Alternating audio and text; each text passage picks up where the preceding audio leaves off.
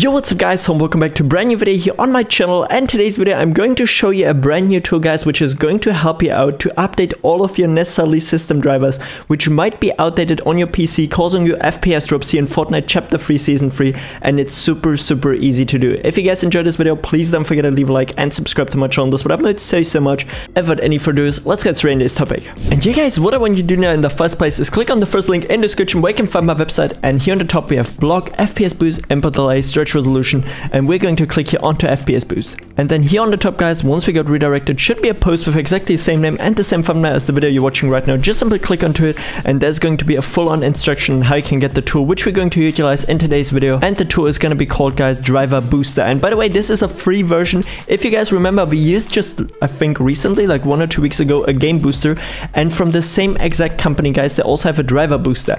And trust me, for so many PCs this is actually the main issue why they have FPS drops, because you have so many, like, I don't know, drivers on your PC. Something like here you can see all the network controllers or system controllers from whatever, it doesn't matter, like each device which you have plugged into a PC, and just having some drivers outdated can really cause a lot of stutter. And as you can see, the tool, once you open it up, it's gonna look exactly like this here, and it's gonna show you insta like that I have 17 device drivers which are outdated and even 3 game drivers.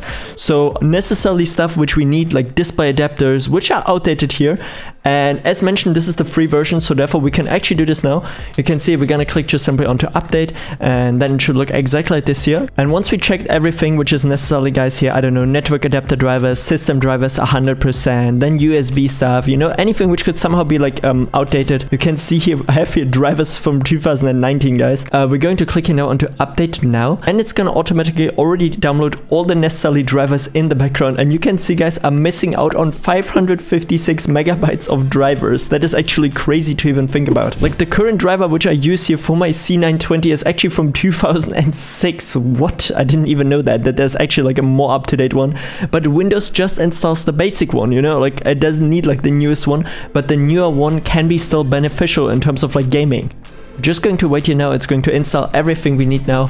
And yeah, after it's done guys, you can already see here that you can click on to automatically reboot PC, because of course that's something you should do if you actually refresh all your game drivers.